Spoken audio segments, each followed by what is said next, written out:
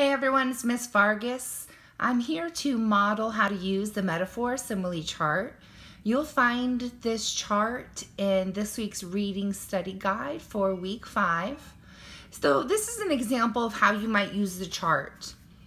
I have the simile here. He served us ice cream in a huge bowl that was like a bathtub. And similes use like or as to compare. So think about what's being compared. A bowl and a bathtub. What's the same? Both are hollow. They can hold things different. A bowl is small. A bathtub is big. It could even fit a person.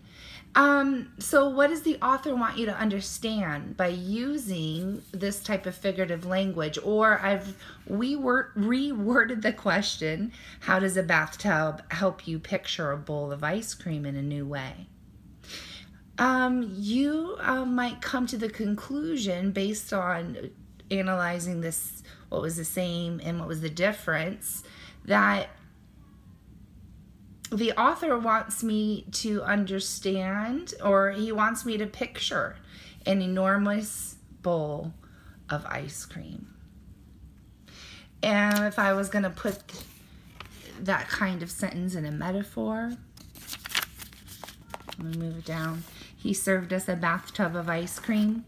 We didn't use like this time, but we can still make that comparison.